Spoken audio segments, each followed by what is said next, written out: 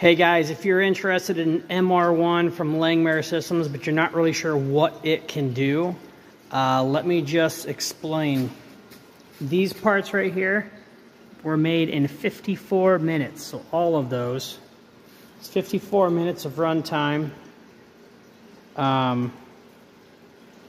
See if we can get it focused there.